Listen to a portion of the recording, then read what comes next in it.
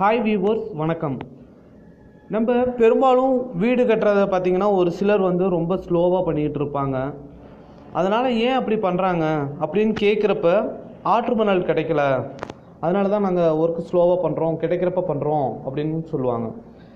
இப்போது அவங்கள்ட்ட நம்ம ஏன் எம்சாண்ட் அதெல்லாம் பயன்படுத்தலை அப்படின்னு கேட்டோம்னா, அவங்க ஒரு சரியான ஒரு புரிதல் இல்லாமல் எம்சாண்டில் கட்டினா நல்லா இருக்காது அப்படிங்கிற அந்த ஒரே ஒரு பதில் தான் சொல்லுவாங்க. பெரும்பாலும் நீங்களும் கேட்டு பார்த்தீங்கன்னா அவங்க அதிகப்படியாக சொல்லக்கூடிய ஒரு பதில் என்னென்னா, அது நல்லா இல்லை அப்படிங்கிறது தான். ஏன் நல்லா இல்லை அப்படின்னு கேட்டிங்கன்னா யாருக்குமே எந்த ஒரு பதிலும் கிடைக்கிறது இல்லை. இந்த வீடியோவில் நம்ம க்ரஷர் சாண்டுக்கும் எம்சாண்டுக்கும் ரிவர் சாண்டுக்கும் உள்ள டிஃப்ரெண்ட்டை பற்றி தான் பார்க்க போகிறோம். இந்த வீடியோட எண்டில் எந்த சாண்ட் பயன்படுத்தினா நல்லா இருக்கும் அப்படிங்கிறத நம்ம சொல்லியிருப்போம். சரி, ஓகே. எம்சாண்டுக்கும் நேச்சுரல் சாண்டு, அதாவது ஆற்று மணலுக்கும் உள்ள வித்தியாசத்தை பார்க்கலாம். இது எம்சாண்ட் எங்கேருந்து கிடைக்கும்? நம்ம குவாரியில் பாறைகளில் உடைச்சி அதை அரைச்சி கிடைக்கிறது தான் எம்சாண்டு. நேச்சுரல் சாண்ட் ஆற்றுலேருந்து கிடைக்கக்கூடியது. வேஸ்டேஜ், எம்சாண்டில் வேஸ்டேஜ் பார்த்திங்கன்னா கொஞ்சம் கூட கிடையாது. ஏன் அப்படின்னா நம்மளோட 4.75 mm, அதாவது அதுக்கு கீழே தான் நம்மளுடைய மணல், நம்ம பயன்படுத்தக்கூடிய மணல் இருக்கணும். அப்படிங்கிறப்ப நம்ம அரைச்சி வர்றப்பையே அதை ஃபில்ட்ரு பண்ணிடும். பெருசாக இருந்துச்சுன்னா ஃபில்ட்ரு பண்ணி திரும்ப அரைச்சி கொடுத்துரும். அதனால் நமக்கு வேஸ்டேஜுங்கிறது இருக்காது. நேச்சுரல் ஸ்டாண்டில் வேஸ்டேஜ் அதிகமாக இருக்கும். அதை நீங்கள் ஜலிக்கிறப்போ உங்களுக்கு தெரியும்.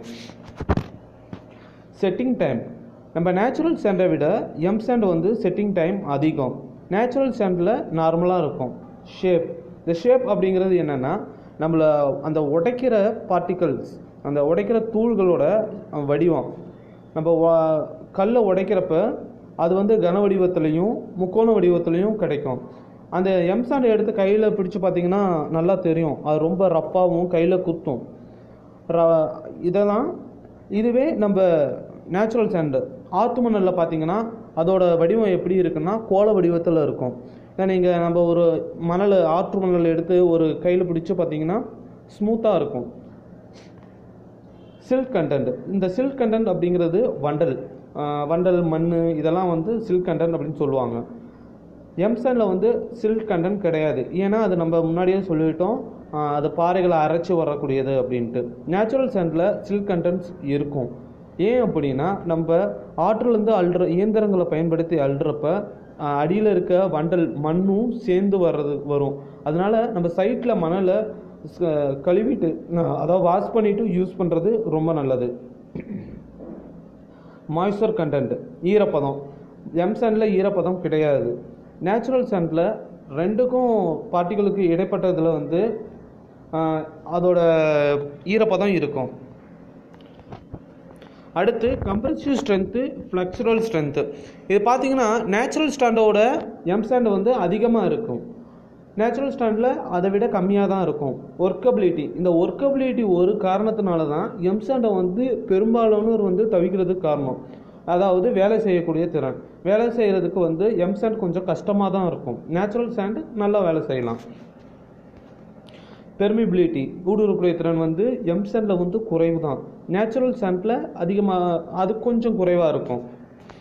Over sized materials, over sized material அப்படின்னா நம்ம 4.75 mmக்கு மேலே வரக்கூடிய மெட்டீரியல் தான் ஓவர் சைஸ்டு மெட்டீரியல். இது நம்ம எம்சாண்டில் இருக்க வாய்ப்பு இல்லை. ஏன்னா அது நம்ம ஆர்டிஃபிஷியலாக அரைச்சி வரனால ஓவர் சைஸ்டு மெட்டீரியல்ஸ் இருக்காது. நேச்சுரல் சாண்டில் ஓவர் சைஸ்டு மெட்டீரியல்ஸ் அதிகமாக இருக்கும். அதனால தான் ஸ்க்ரீனிங் பண்ணுறது, அதான் ஜல்லடை வச்சு நம்ம ஜலிச்சு தானே மணலை யூஸ் பண்ணுறோம். வாட்டர் அப்சார்ப்ஷன், நீர் தக்க வச்சுக்கக்கூடிய தன்மை எம்சாண்டுக்கு 2 to 4% இருக்கும். நேச்சுரல் சாண்டில் 1.5 to 3% வரையிலும் இருக்கும். ஸ்லம்ப், சரிவக்கூடியது. எம்சாண்டு குறைவான அளவு சரியும். நேச்சுரல் சாண்ட் அதிகமாகவே சரியும் தன்மை கொண்டது. மெரைன் ப்ராடக்ட்ஸ், எம்சாண்டில் மெரைன் ப்ராடக்ட்ஸ் இருக்காது. ஏன்னா அது நம்ம அரைச்சி வரக்கூடியதுனால அதில் இருக்காது. நேச்சுரல் சாண்டில் இருக்கும். செல்ஸு, இந்த கிளிஞ்சல்கள், சிப்பிங், இந்த மாதிரிலாம் நேச்சுரல் சாண்டில் இருக்கும். பல்கேஜ் டென்சிட்டி, இந்த பல்கேஜ் டென்சிட்டி அப்படிங்கிறது நம்ம காங்க்ரீட் மிக்ஸ் டிசைன் பண்ணுறப்ப இப்போ நார்மலாக யூஸ் பண்ணுறதுலாம் அப்படியே பாக்ஸில் பண்ணி போட்டுருவாங்க. இதுவே நம்ம டிசைன் மிக்ஸ் பண்ணுறப்ப நம்ம என்ன மெட்டீரியல் யூஸ் பண்ணுறோமோ அதை பேஸ் பண்ணி தான் டிசைன் மிக்ஸ் பண்ணுவாங்க. அப்போ எந்த ஒரு கரெக்ஷனும் எம் சாண்டுக்கு தேவையில்லை. இதுவே நேச்சுரல் சாண்ட்னா நம்ம எந்த மாதிரி மெட்டீரியல் யூஸ் பண்ணுறோம் அப்படிங்கிறத டெஸ்ட் பண்ணிவிட்டு அதுக்கப்புறம் தான் அந்த மெட்டீரியலுக்கு தகுந்த அப்படி டிசைன் மிக்ஸ் பண்ணுவாங்க. அப்போது நேச்சுரல் சாண்டில் வந்து நம்ம டிசைன் மிக்ஸ் பண்ணுறப்ப கரெக்ஷன் பண்ண வேண்டியதாக இருக்கும். பல்க் டென்சிட்டி எம் சாண்டில் பார்த்தீங்கன்னா 1.75 gram per centimetre cube, natural சாண்டில் 1.44 gram per centimetre cube. Specific gravity பார்த்தீங்கன்னா எம் சாண்டில் 2.5 to 2.9 இருக்கும், நேச்சுரல் சாண்டில் 2.3 to 2.7 இருக்கும். Ability to hold surface moisture, அதாவது தன்னோட மேற்பரப்பில் ஈரப்பதத்தை தக்க வச்சுக்கக்கூடியது. எம் சாண்ட் வந்து 10% வரையிலும் தக்க வச்சுக்கும். நேச்சுரல் சாண்ட் அதாவது ஆற்று மணல் 7% வரையிலும் மேற்பரப்பில் இருக்க ஈரப்பதத்தை தக்க வச்சுக்கும். அடல்ட்ரேஷன், இது கலப்படம். எம் சாண்டில் வந்து கலப்படம் பண்ணால் ஈஸியாக கண்டுபிடிச்சிடலாம். அதனால் கலப்படம் பண்ணுறதுக்கு அதிகப்படியான வாய்ப்புகள் கிடையாது, கொஞ்சம் குறைவு தான். கலப்படம் நடக்கும், ஆனால் கொஞ்சம் குறைவாக கண்டுபிடிச்சிடலாம். நேச்சுரல் சாண்டில் வந்து எந்த சாண்ட் அப்படிங்கிறதே பெரிய குழப்பம்தான். அப்படிங்கிறப்ப அது வந்து கண்டுபிடிக்கிறது கஷ்டமாக இருக்கும், கலப்படம் அதிகமாக இருக்கும். என்விரான்மெண்ட்டுக்கு வந்து எம் சாண்ட் வந்து ரொம்ப யூஸ்ஃபுல்லாக என்விரான்மெண்ட்டை வந்து ரொம்ப கம்மியாக தான் அஃபெக்ட் பண்ணும். நேச்சுரல் சாண்ட் ரிவர் சாண்டு வந்து அதிகம். ஏன் அப்படின்னா நம்ம ஆற்றில் இருக்க மணல் அல்ல வாட்டர் லெவல் வந்து குறைஞ்சிட்டே இருக்கும். வாட்டர் டேபிளோட லெவல், நிலத்தடி நீர் மட்டம் குறைஞ்சிக்கிட்டே இருக்கும். ஸோ நம்ம எம் சாண்டை பயன்படுத்தினோம்னா ஆற்றில் அள்ளக்கூடிய அளவு வந்து கம்மியாயிரும். அப்படிங்கிறப்ப நம்ம என்விரான்மெண்ட்டுக்கு வந்து எம் சாண்ட் வந்து ரொம்ப ஹெல்ப்ஃபுல்லாக இருக்கும். குவாலிட்டி, எம் சாண்ட் வந்து எப்பவும் ஒரே குவாலிட்டியாக தான் இருக்கும். எம் சாண்ட் ஏன்னா அது அந்த பாறைகளை பொறுத்து அரைச்சி வர்றப்ப இந்த பாறைனா இதுதான் குவாலிட்டி அப்படின்னு சொல்லிடலாம். நேச்சுரல் சாண்டுங்கிறப்ப ஒவ்வொரு லோடும், அதாவது ஒவ்வொரு தடவையும் கொண்டு வரக்கூடிய மெட்டீரியல் வந்து வேறு தான் இருக்கும். வேறு இடத்துலனாலையும் வேறு குவாலிட்டிலையும் இருக்கும். நம்மளுக்கு எம் சாண்ட் எங்கே கிடைக்கும்னா நம்ம கன்ஸ்ட்ரக்ஷன் பண்ணுற பக்கமே, அதாவது நம்ம ஒர்க் நடக்கக்கூடிய பக்கத்துலேயே எங்கேயாச்சும் பக்கத்தில் இருக்கும். அந்த க்ரஷர் ப்ரொடியூஸ் பண்ணக்கூடிய க்ரஷர் இருக்கும், அதனால் நம்ம போய் வாங்கிக்கலாம். நேச்சுரல் சாண்டு எங்கே ரிவர் பெட்டு எங்கே இருக்கோ, ஆற்றுப்படுகை எங்கே இருக்கோ அங்கேருந்து நம்ம கொண்டு வரணும். எம் சாண்டை வந்து எங்கெல்லாம் பயன்படுத்தலாம் அப்படின்னா RCC concrete, plane cement concrete, பிரிக் ஒர்க், இங்கெல்லாம் வந்து எம் சாண்டை பயன்படுத்தலாம்.